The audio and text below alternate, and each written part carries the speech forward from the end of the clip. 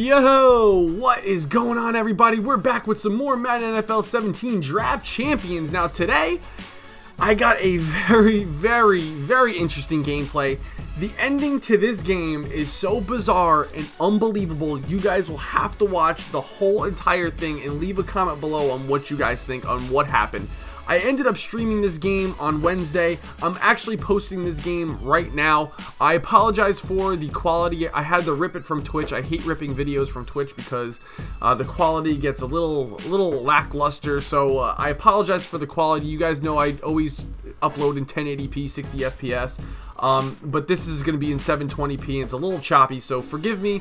But you guys are not going to want to miss the ending to this game. So bizarre. So anyway, if you guys are new, make sure you guys hit that subscribe button, like if you guys enjoy. Now here's just the top 3 players of the draft. I'm not going to show you guys the whole draft just because I don't want this video to drag on.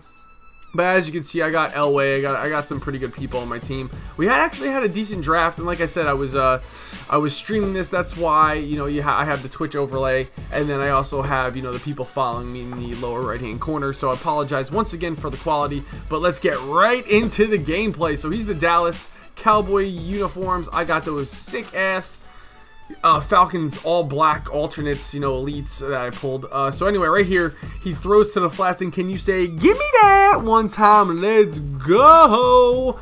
And we could go all the way. We get in for 6 for the first score of the game. Now, before draft, EA messed up and they listed the Giants as a 3-4 book. Now, I know common sense should have told me Giants have always been a 4-3 team for like the end of time, but they listed them as a 3-4 book, and I only really run 3-4. So when I got into the game and it was 4-3, I was like, ah, shit. As you can see right here, it ends up dotting me with the corner out and gets into the end zone, and we are all knotted up at 6. So I'm going to have to try and fight through this defensive playbook.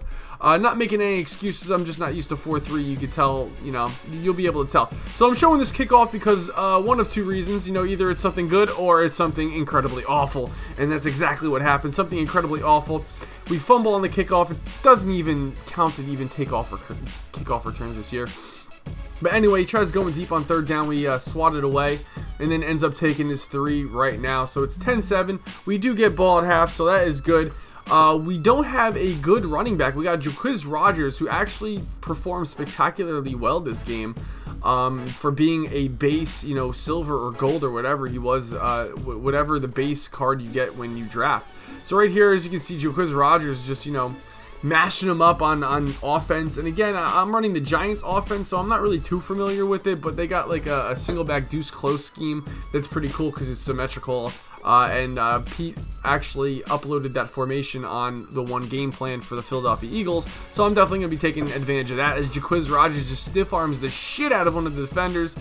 Gets down to the 1-yard line, 3rd and goal, trying to get in. We cannot get in. Should have audible to a passing play, so we settle for 3. And we kick our field goal right after the 2-minute warning. So now it's 10-all. We're seeing if we can get something done. He ends up throwing a screen the first play coming out of the 2-minute warning. Gets like 9 yards. Not really too bad. Not too bad. I'm trying to still get used to this book. Trying to send something. Like I'm trying to get like edge heat out of something. Trying to use any type of, you know, formations to try and get any type of pressure from the left or right side. I can't seem to get it done right now. I'm trying to think on the fly. It's not really working out so well for me, but I can always rely on block shed sacks that just happened right here. 2nd and 17. He's gonna go to a corner or a table route, I should say. We're gonna tackle him out of bounds right before the first half ends, and he's just gonna take his 3, and we're gonna go into halftime up or down 3, I should say. So now we get ball coming out of half. I'm trying to, you know, think of something that I could do. I hit Allen in the right seams. Very good play. Just keep running the ball right here. What a amazing read by me. He pass committed. I thought I was going to get sacked to all hell.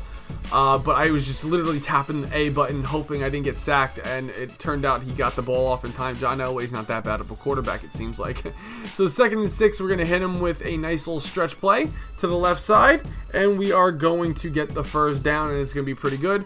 1st and 10. We're going to hit the drag route that beats man coverages here, AJ Green. We're just going to lob it to him, get the rack catch, keep gaining up those yards, and we're going to finish off with Jacquizz Rodgers. Now, this formation is not bad. Like I said, on our website, MaddenPros.com, we have a Philadelphia game plan that we just posted.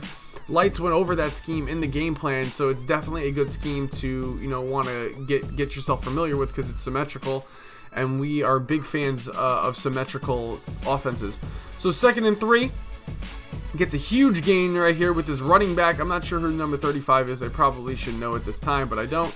I guess maybe it's Jacquizz Rodgers, the same one as me. So 1st and 10, check out this play. We get the tip ball and the tip ball drill, and Earl Thomas III says, "Give me that 2 times, let's go." And then we determine we want to take it out. We probably should not have done that. I thought we would have gotten a lot more yards, but a great tip ball drill by Earl Thomas. Getting the interception, that was huge for us. And look at Jacquizz fight for your boy, just fighting for yards. I can't believe he's doing so well. It was huge for us because we're up 4. I want to try and milk the clock right now. Just run the ball, milk the clock. But then something dramatic happens. He gets a block shit off the DT. Aaron Donald is a beast. We fumble, 3rd and 16. We try hitting a crossing route. Linebacker steps in front of it, and then 4th down. I'm like, hell, we'll just go for it. And then he plays max coverage. I mean, check this out. He's rushing one player. Literally rushing one player, 2-man under. I can't get anyone open. I'm looking, I'm searching, I'm rolling out to the left. Can't get anyone open. He's going to end up block shedding. He's going to get to me. I'm going to try and scramble out. John Elway's got like 76 speed, but we don't get to the 1st down marker. And 2 plays later, he's going to hit a screen pass. For some reason, I got freaking Connect running. I got my stupid Connect running, and for some reason it said run commit.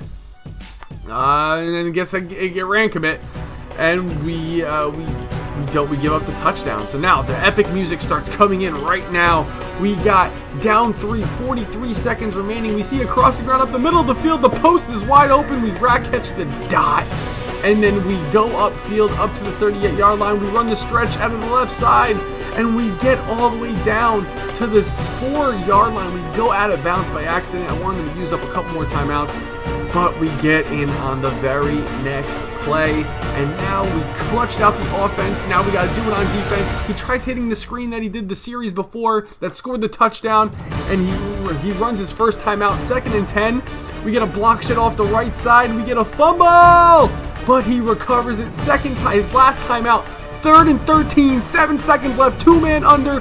He throws it deep. We're holding down the swap button. It's tipped up in the air. His wide receiver catches it, breaks a tackle, breaks a 2nd tackle, and he scores to end the game. Now here is the replay of this unbelievable ending. 7 seconds left, down 4. We swat the ball with Earl Thomas. He gets the tip ball, breaks 1 tackle, then breaks Earl Thomas's tackle, and gets in for 6 for the end of the game to end it in regulation, and I'm left speechless. I mean, I'm just going to leave this here for you guys.